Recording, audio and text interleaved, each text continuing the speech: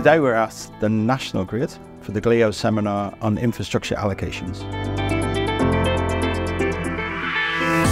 We're glad to partner with National Grid again. It's important to bring both the corporates, the listed corporates together, but also the investors in infrastructure together. So it's a really nice meeting forum for both parties.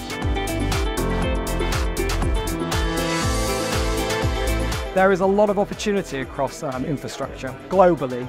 Politics, policy, industry, everyone's lining up to really get stuck into enabling some of these longer term targets around decarbonisation and sustainability. So that's networks, it's also renewables. We heard in the renewables panel about better returns and optionality with things like data centres and demand growth.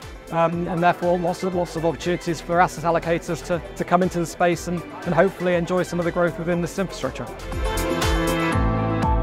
I was in the panel discussing allocation to global listed infrastructure.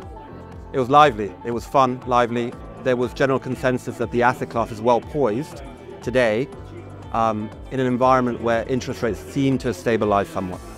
The fundamentals are strong, the companies are better at managing risk. So I'm very excited about the fact that the investment's going to be there, the returns should be good, and yeah, the prospects are good. The event was really interesting. In general, when we are talking about this as an asset class, the infrastructure assets, it has been stagnant for, I think, last couple of years, but now it's in a growth phase, so it's picking up. And that's why I think there is an interesting demand, and that's why so much discussion about it. I did enjoy the event very much. I think my key takeaways about the event were that listed infrastructure is an overlooked asset class, and that there are many benefits to investing in listed infrastructure that we need to communicate better to the industry. Overall, I think it's been a fantastic event. Everyone seems to have taken something from it. We're having some great conversations here afterwards and look forward to the next one.